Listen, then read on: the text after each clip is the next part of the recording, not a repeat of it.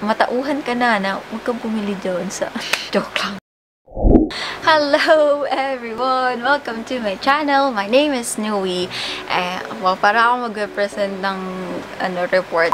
Anyway, so itong video yung nakikita niyo sa title, it is a review dun sa Airpods or InPods na nabili namin sa Shopee. Well, binili siya ni Mommy. Hindi ko siya binili. So, nandito na siya ngayon.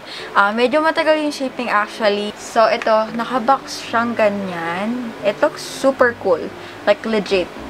Ganyan. Ito yung different colors. May green, pink, yellow, blue. May parang metallic blue. Tapos may parang gray, white. And lastly, we have black. Which is what I have right now. Ayan. So, ito yung unang color. May black. And then, of course, andyan yung mismong kailangan natin for the InPods. And then, kapag i-grab nyo na siya, ayan, mag-blink siya. May kulay. Ganun.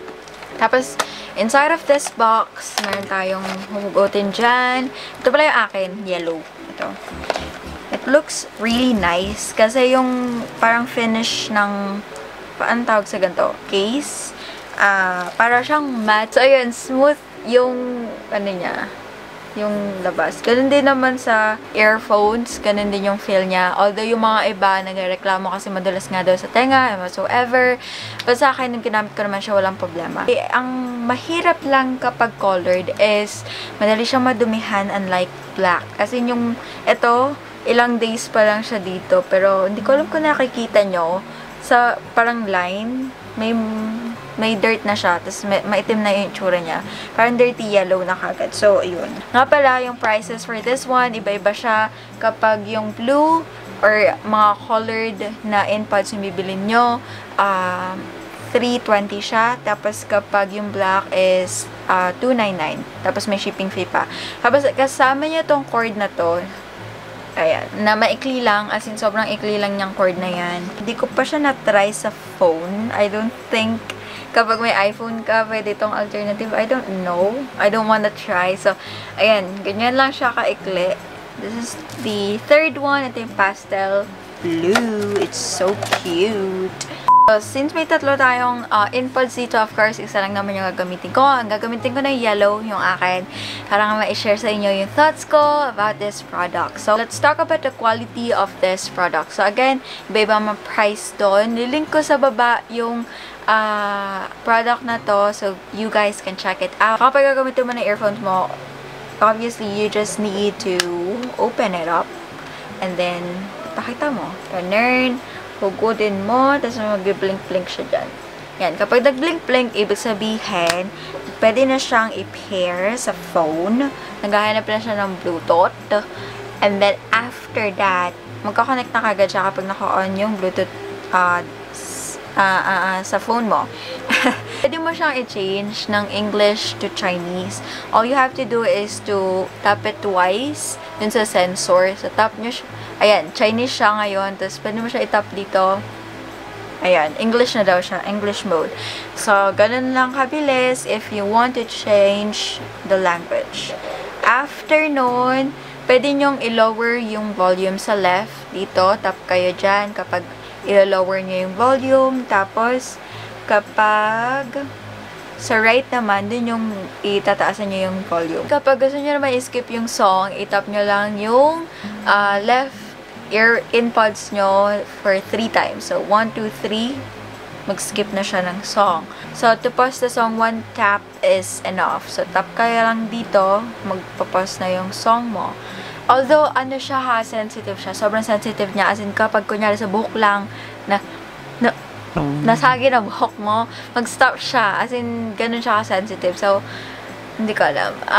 Tapos, kunyari nakahiga kayo siguro, doon medyo tricky siyang gamitin. So, nagat ko na siya. Sabi lang niya, kapag gusto niyo i-turn off yung earphones niyo kapag di na gamitin, tap niyo lang siya for 5 seconds right here sa right in pods, tapos mag-off na siya. Although, it's very unnecessary kasi once na tinanggal nyo na siya, tapos binalik nyo sa case, actually mag-off na rin talaga siya. So, unnecessary na yung itap mo pa siya for 5 seconds. After that, ayun, kiniklaim niya rin sa manual daw. Nagbabasa pala yung kapatid ko ng manual. Share ko lang sa inyo kasi ayun yung magpakita sa video. So, sabi nga pala sa manual is 2 to 3 hours yung gamit or yung longevity na itong product na to, which is not true at all. As in, kakarating pa ng product nung tinry namin, tapos parang ilang minutes lang yun. Wala na.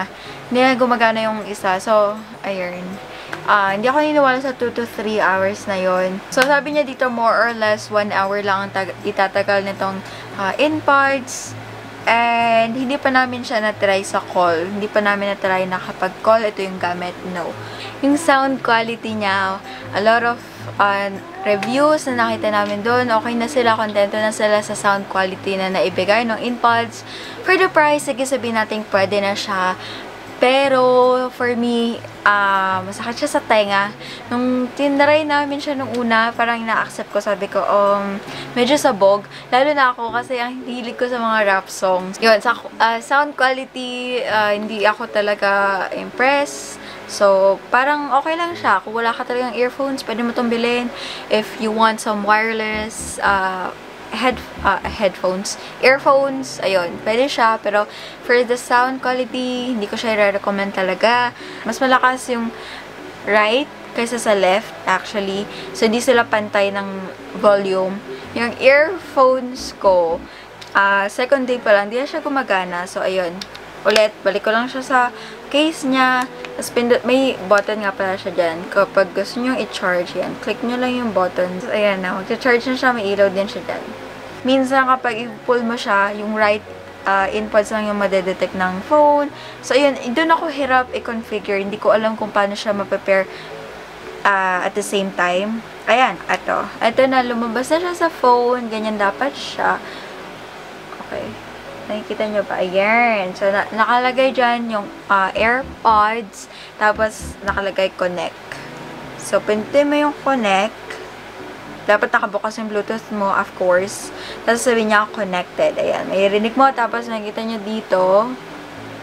Wait. Ayan.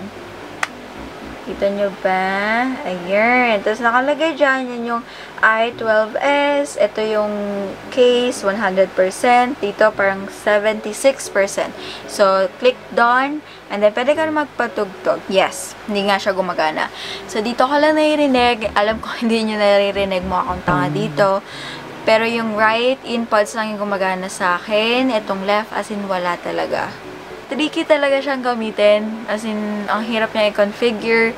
Ganon. Kung sounds lang talaga yung hinahanap nyo at hindi yung function, at okay na kayo sa quality, okay lang siya. Okay, magagawa niya yung job na magbigay ng songs and music sa inyong tenga. Pero, kapag sobrang arte nyo, I mean, nag-work kayo sa kung paano i-configure, paano i-connect, paano i-charge, yung longevity ng product, tapos yung sound quality, yung touch function, ayun.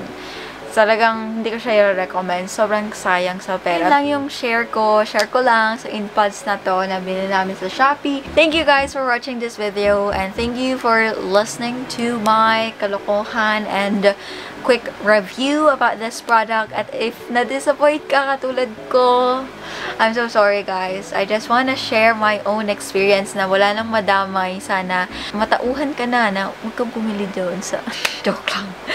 Thank you guys for watching this video and I hope to see you guys next time. Subscribe to my channel. Bye!